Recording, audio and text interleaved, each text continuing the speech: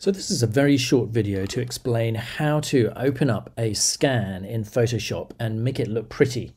And this is something that animators might need to do if you've made some thumbnail sketches in pencil or in pen, and you want to open them up, tidy them up, maybe send them to a client, make something look nice, make it look attractive.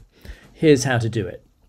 So I'm in Photoshop and I'm going, you actually can't see this because it's off the screen, but I'm going to File, Open, and I'm going to go and navigate to my desktop, and you'll see a bunch of junk here.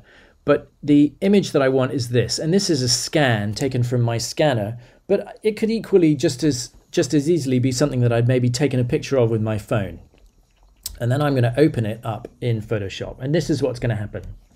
This is actually a scan of my weekly cartoon strip for the Times, and it's going to come in slightly like this, and you can see that the blacks are not black enough and the whites are too kind of creamy, so I need to tidy this up and make it look nice. So the first thing I'm going to do is go to Image. Again, you can't see this because in Photoshop, in my Mac, it goes slightly off the screen, but I'm going Image rotation 90 degrees clockwise. So that's the first thing I'm going to do.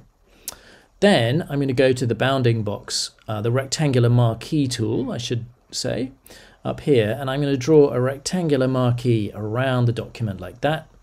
And then I'm going to go to Image, which again you can't see because it's off the screen, and then I go Image Crop like that.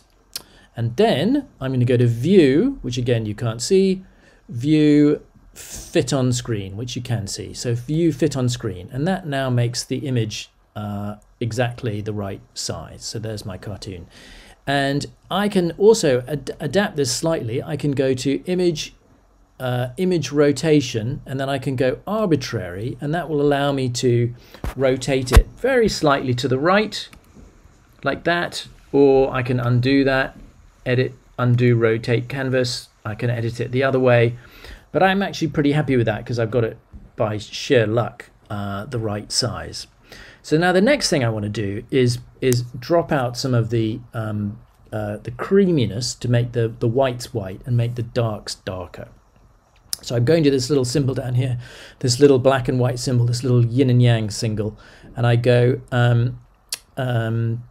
I just click on levels. Levels is the one I want. So select levels, and that will allow me to, if I just scroll down there, so you can see I can just pull that up at the bottom there, and that will bring the levels up a little bit, and then I can bring the levels up there from the top. So I'm basically going to get rid of all the kind of noise in that by just doing that, by just moving the little button up at the top here slightly to the left, and the little button at the bottom slightly to the right.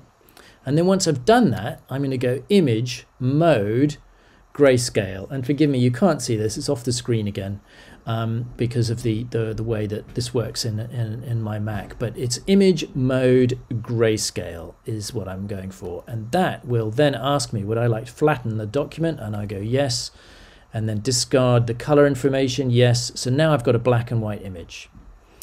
And then the next thing I can do is go Image Mode RGB Color. Again, you can't see that, but it's up there on the screen. Image Mode RGB Color.